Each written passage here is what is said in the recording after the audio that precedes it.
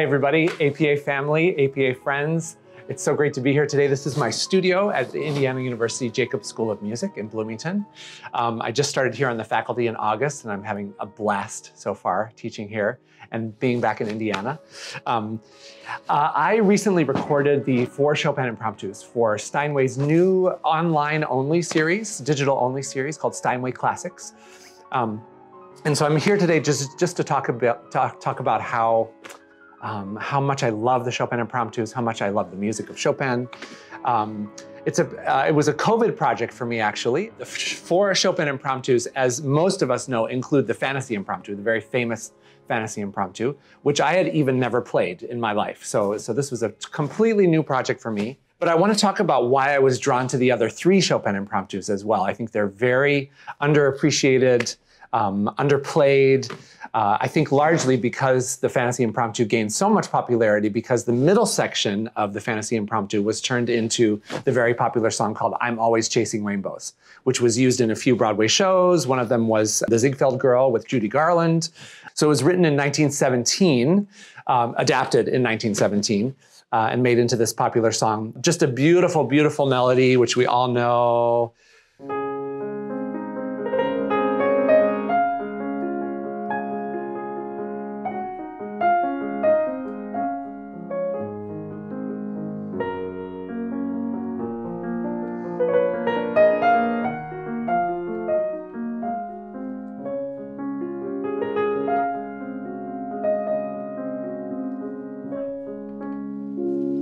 So it's just a gorgeous, sort of unending, spinning, melodic display that I think really captures what is magic about the Chopin Impromptus in that, for me, Chopin is one of the first composers that really made the piano talk and speak in such a human way. He loved bel canto opera, so I think so much of his music, especially the more melodic elements of his music, really he's aiming to imitate singers. He's aiming to imitate the human voice, how we naturally speak and talk. So it's just so incredibly communicative.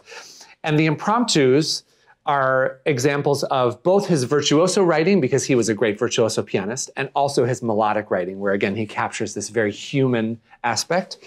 So the definition of the impromptu is basically something that is basically improvised. So it's a form of music that is sort of without form. It's aiming to give the illusion that it's being just composed off the cuff.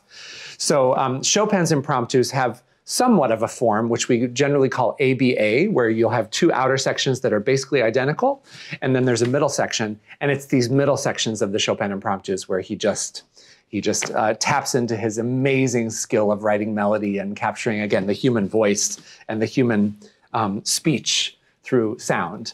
So, but some of the virtuoso writing also is very, very, I think, engaging and also melodic in nature. So the first one, for example, opens with this kind of trill turn and just unfolds into this, again, very sort of melodic, but at the same time virtuoso writing.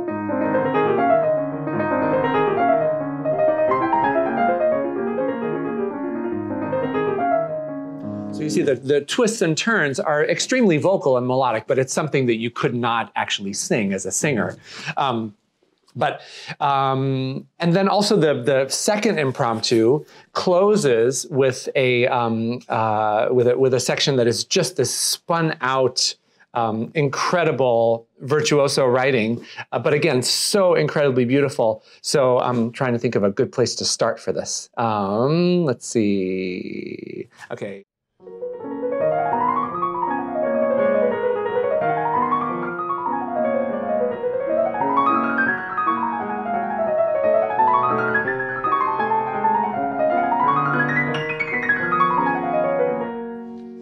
So you see, again, it's very beautiful and very vocal, but it's not something that you could actually sing.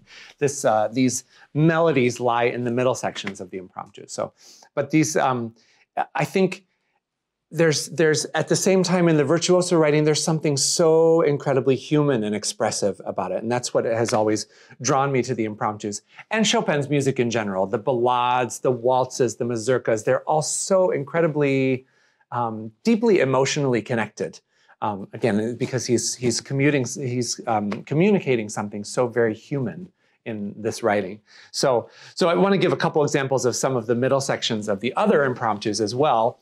So the first impromptu has this, it transitions out of the virtuoso writing into this beautiful kind of section that transitions from major to minor a lot. So we have.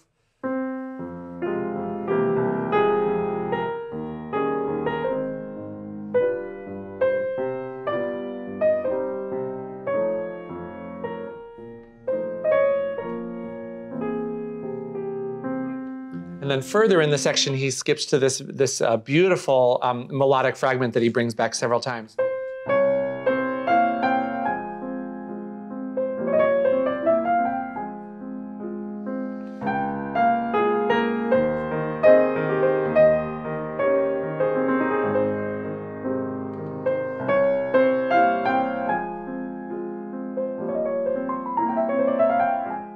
So what you just heard there, that kind of embellishment on the melody is something very impromptu, like very capturing this idea of improvisation and embellishing something that he had already stated.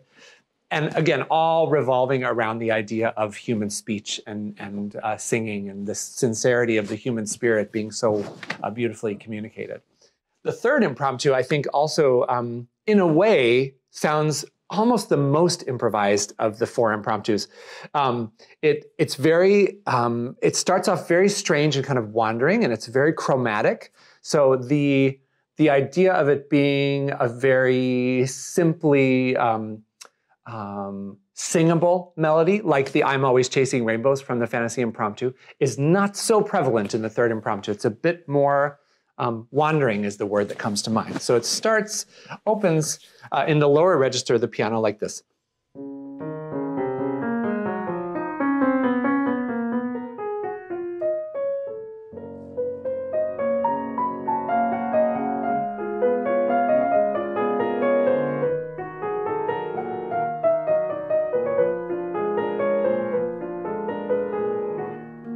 So it's centered around a very established key, but what happens in the right hand is so, again, very wandering, very kind of searching for something, and it gives off a very improvised quality.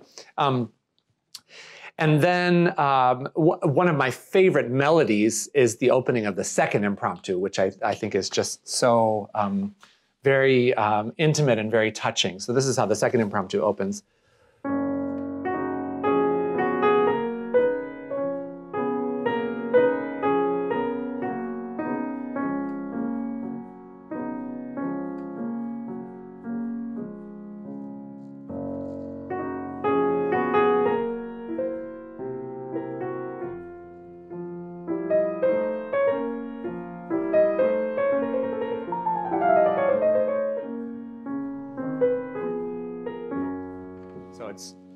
It just touches me so deeply. It's just so beautiful and, again, sincere. Sincere is a word that often comes to mind for me with Chopin, because it's just such honest music and it's so easy to connect with. And I think that's one of the things that has helped him stand the test of time among classical composers with audiences. And he, of course, he wrote almost exclusively piano music as well. So he's so connected to the piano. He was a pianist himself. He just knew how to communicate what this piano could do and turn it into a human voice. So, and of course, the Fantasy Impromptu, we all know and love. I demonstrated I'm Always Chasing Rainbows, but this is how the opening unfolds.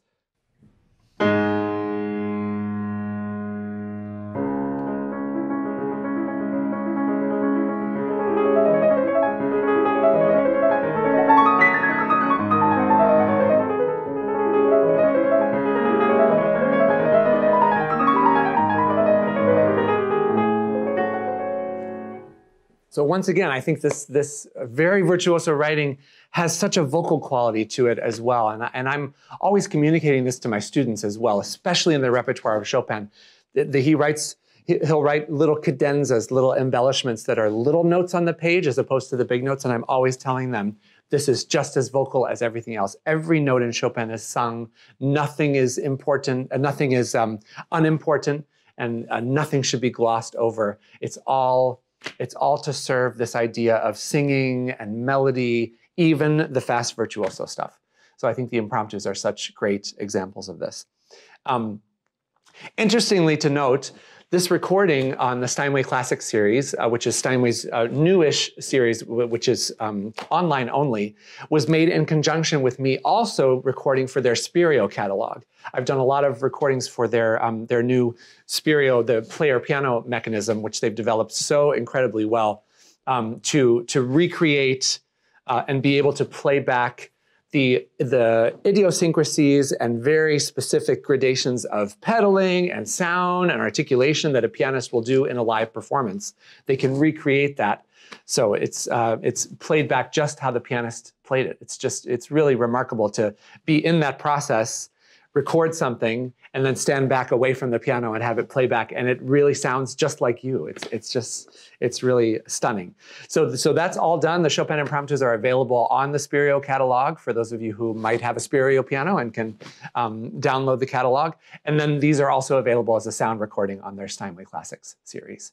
So now I would love to do a complete performance of one of the impromptus, one of my favorites, which is the first, which again, I think demonstrates such a beautiful balance of his virtuoso writing and this great, incredible, almost unmatched skill at writing melody. So this is the first impromptu of Chopin in A flat major.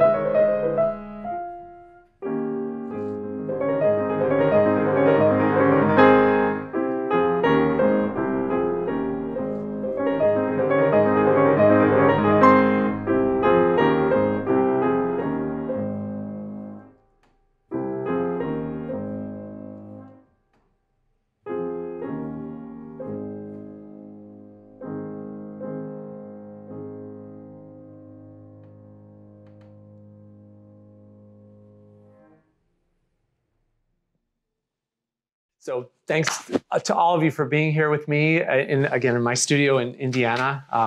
Just loving it here so much. Enjoy the Chopin Impromptus. Link is available on the screen in front of you, and I hope you enjoy them as much as I do and as much as I enjoyed making this recording. Thank you so much.